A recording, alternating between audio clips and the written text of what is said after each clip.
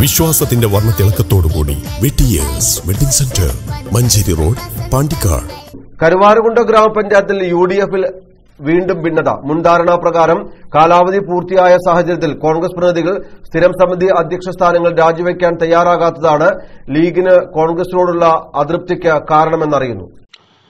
2018 സെപ്റ്റംബറിലാണ് ജില്ലാ നേതൃത്വത്തിന്റെ ഇടപെടലിനെ തുടർന്ന് കരുവാരക്കുണ്ട് ഗ്രാമപഞ്ചായത്തിൽ UDF മുന്നണി ബന്ധം പുനഃസ്ഥാപിച്ചത്.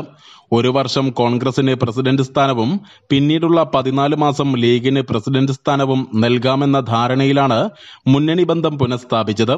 ഇതിൽ കോൺഗ്രസിന് പ്രസിഡന്റ് സ്ഥാനം ഉള്ളപ്പോൾ വികസനകാര്യം, ക്ഷേമകാര്യം എന്നീ സ്ഥിരം സമിതി അധ്യക്ഷ സ്ഥാനങ്ങളും കോൺഗ്രസ് പ്രതിനിധികൾ വഹിക്കണമെന്നും ആരോഗ്യ വിദ്യാഭ്യാസത്തിന്റെ ചുമതല ലീഗ് പ്രതിനിധിയും വഹിക്കണമെന്നുമാണ് വ്യവസ്ഥ.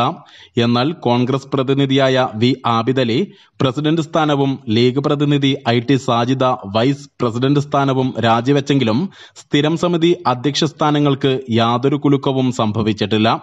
ധാരണ പ്രകാരം സെപ്റ്റംബർ 5-ന് കോൺഗ്രസ് പ്രതിനിധികളായ കുര്യച്ചൻ കോലഞ്ചേരിയും P സൈനബയും വികസന ക്ഷേമ സ്ഥിരം സമിതി അധ്യക്ഷ സ്ഥാനങ്ങൾ രാജിവെക്കണം. എന്നാൽ കോൺഗ്രസ് ഇതിന് തയ്യാറാകാത്തതാണ് പുതിയ പ്രശ്നങ്ങൾക്ക് വഴിവെക്കുന്നത്. കോൺഗ്രസ് പ്രതിനിധികൾ രാജിവെക്കാൻ തയ്യാറല്ലാത്തതിനാൽ ലീഗ് പ്രതിനിധിയായ NK ഉണ്ണീൻകുട്ടി ആരോഗ്യ വിദ്യാഭ്യാസ സ്ഥിരം സമിതി അധ്യക്ഷ സ്ഥാനം ഒഴിയാൻ തയ്യാറായില്ല.